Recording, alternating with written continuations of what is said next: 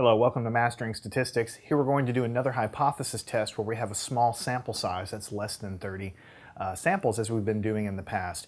And we finally getting into the point where we're able to work problem after problem. And so as you see this problem and the several problems, because I do have several after this, I want you to just do your best to try to get comfortable for how the problem is structured and what we're basically doing. And all of them follow the same recipe once you understand that. The information that you pull out of the problem is you need to find what the null hypothesis and the alternate or the research hypothesis is. That's the most important thing.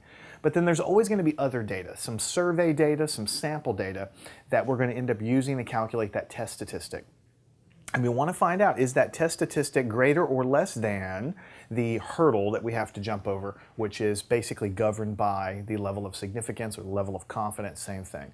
So there's several pieces of information you pull from every one of these problems. And once you understand and get some experience with what you're looking for, then all of these problems really become very, very similar.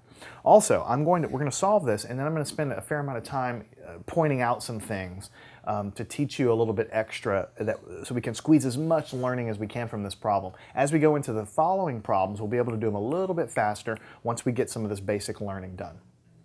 All right, so the first problem says a grocery store assumes that the average shopper spends no more than $100 in the store. The new store manager believes that they spend more than this.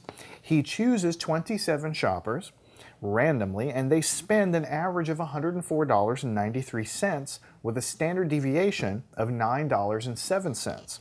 Assume that the distribution of spending of the population of customers in the store is normal. That's an assumption you can almost always make, especially for these kind of problems in a class like this. Test the manager's claim at the 0.05 level of significance.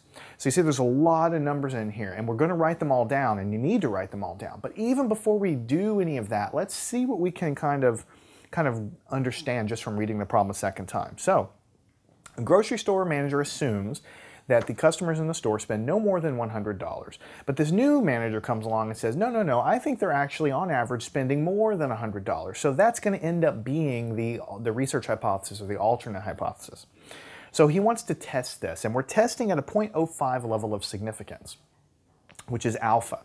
And since you know that C is 1 minus alpha, 1 minus 0.05 would be 0.95. So this 0.05 level of significance corresponds to 0.95 level of confidence or 95% level of confidence. So a fairly high and fairly common level of confidence that you do these sorts of tests at, 95, 97, 98, things like that. Those are the level of confidence